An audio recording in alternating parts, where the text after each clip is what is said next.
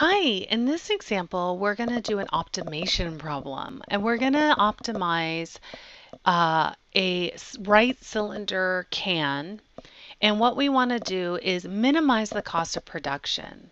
So I want to find the radius and height of a metal can that can hold a certain volume so that when I have to purchase the metal, I can minimize that cost. So whatever can minimize the can dimensions to hold a certain volume, then I have to purchase that metal, right? Not every company, like if we take a soup can, like V8, Progresso soup, Campbell's soup, anything with the cylindrical can, a right cylinder can, those companies have mathematicians that work there and like try to minimize costs. Now, it doesn't always work because companies want it to look good too, and they want the label to have a lot of stuff on the label, right? So the actual dimensions of the can that will minimize production costs, they don't always use, but they try to probably stay around there to like not, overly pay for things. So we're going to learn how to do that. So if we have a cylindrical can that holds 250 cubic centimeters of volume, let's find the radius and height that can minimize this cost of production. In that, we need to know a few things. So here are the pieces the formulas that were given. The volume of a cylinder, areas of the side, and areas of the top and bottom. All right, so if we need to minimize the cost of production of producing the metal, let me draw a picture. I'm not trying to minimize the cost of the volume, right? Because I already know I need to fit 250 cubic centimeters in there of soup or liquid, whatever it is, right? What I need to do is build the metal can. And eventually what I want to do is fill it up. I'm going to fill it, but I need to make the can. The metal itself is not volume, right? Because you're going to form the metal, you're going to buy the metal, and the machine is going to make it, a cylinder, and then have those little metal circles on top, right? So that means that we already know what volume we have. We don't need to maximize volume at all, right? Because we know no matter what, we have to fit 250 cubic centimeters of volume. What we need to minimize is making the can, which is surface area. So let's write that goal. So our goal here will be to minimize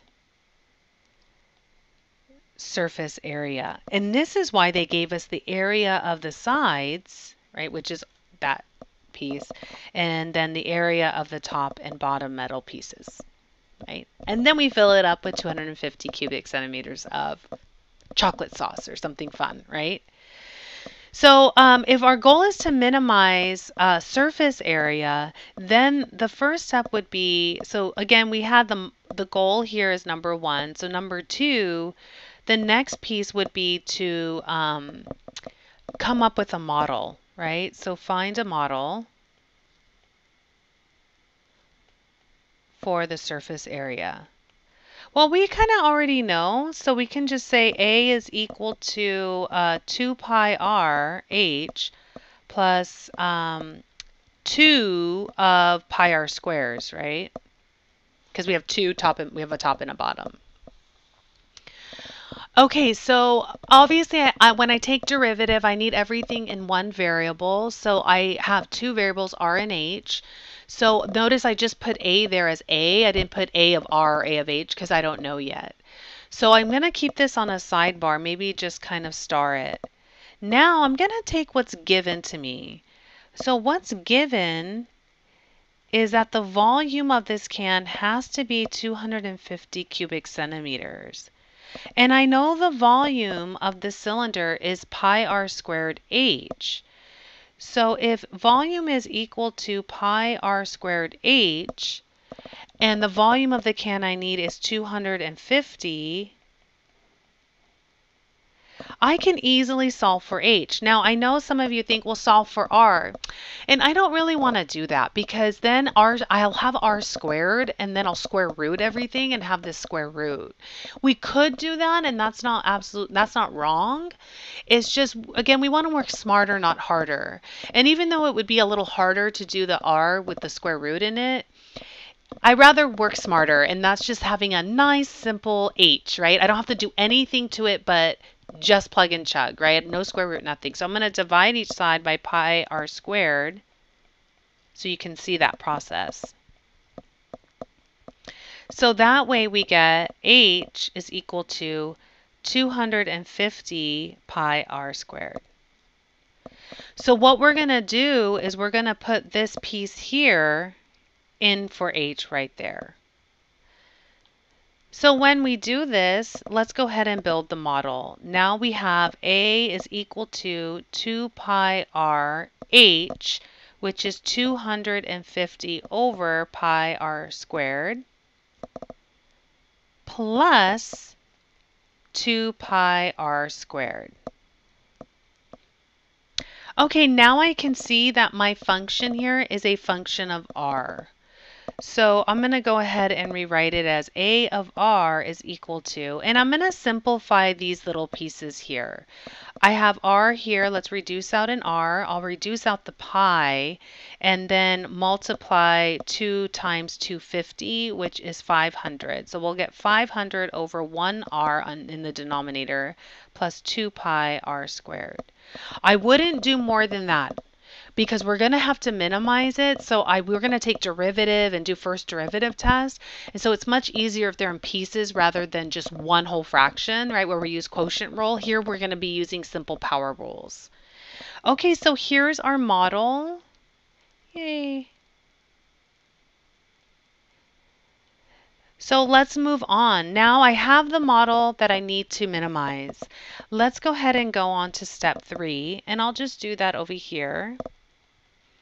And we'll go ahead and find critical numbers of a, right? Because then just because they're critical numbers doesn't necessarily mean that it makes it a minimum, right? We need to find the critical numbers, test around it, make sure it's like decreasing, increasing around there, and verify it's a minimum. So if I take a of r, which is 500 over r, plus 2 pi r squared. Let me go ahead and take the first derivative and try to find critical numbers. So I'm going to have negative 500 over c squared plus 4 pi c, right? Bring down the 2. 2 times 2 is 4. And then I'm going to use c for critical numbers right there. I like using c for critical numbers because if I keep it as r, I'm implying that that r actually minimizes my metal. And I can't surface area of the metal, and I just can't say that yet. But if I let it be c, then, and I test it with the first derivative or second derivative test, then I can verify which one. Then I say, okay, now it's r equals. So it's really up to the student, but I like to keep my thoughts clear. It helps me understand that no, just because it's a critical number doesn't mean it'll minimize, right? So then I can test around it. It just helps me remember the process better. Okay, so in order to find critical numbers, we set this equal to 0, which is equal to negative 500 over c squared plus 4 pi c. All right, in order to get everything in one numerator, we go ahead and just multiply through by that c squared, and we get 0 equals negative 500 plus 4 pi c cubed, right? And I can go ahead and write that part out. We just multiply c squared through, just to get rid of the denominators. We clear denominators. It looks a little nicer. I'll add 500 over to that left side and have 4 pi c cubed. Divide each side by 4 pi, so we get 500 over 4 pi equals c cubed. And what I want to do is actually reduce that fraction as much as possible so that we get a simpler fraction if we could. So I usually just put it in the calculator really quick, and then it's 125. So that worked out nicely. So we get 125 over pi equals c cubed. And then we can just cube root. So now at this point we know c is equal to the cube root of 125 over pi. And we can always rewrite this to, we can simplify it as the cube root of 125 is 5 over the cube root of pi.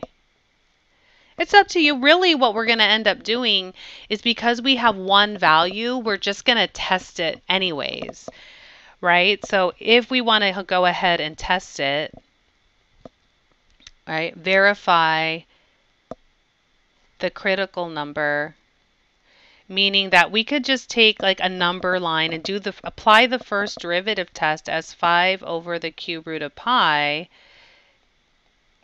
and just take test values. And we can take something like, if we decide to put it in the calculator, we know that 5 divided by the cube root, which is math 4 of pi, we see that this is going to be 3.41. So we can say 1 on one side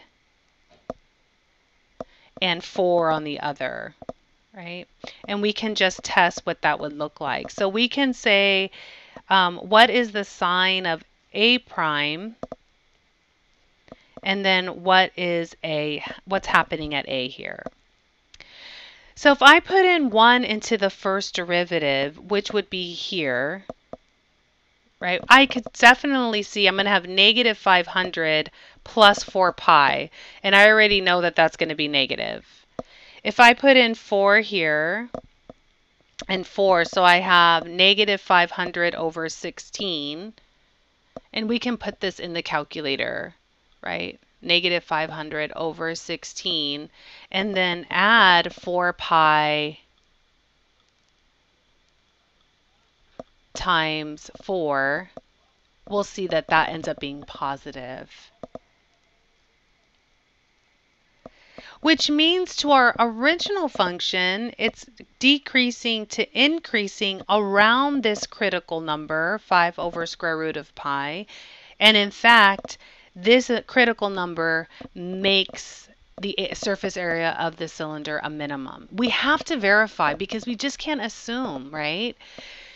All right, and I think we're pretty much done after we get the critical numbers and verify, right?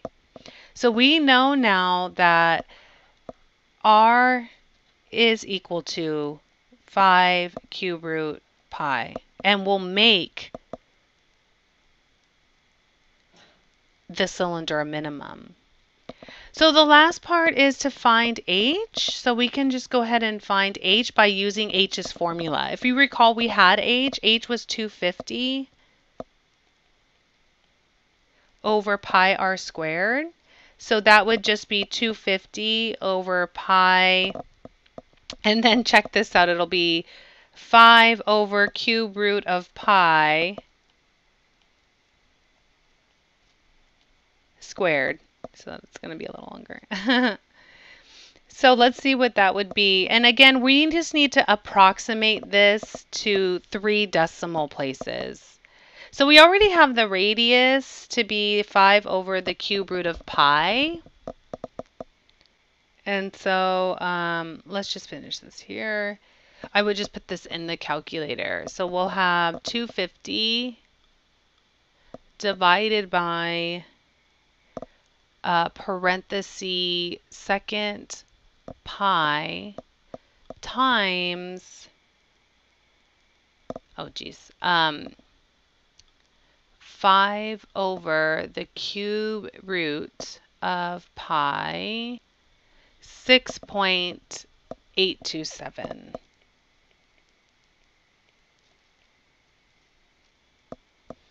All right, so the radius has to be approximately 3.414 centimeters, and then the height has to be approximately 6.827 centimeters. Oh, 8.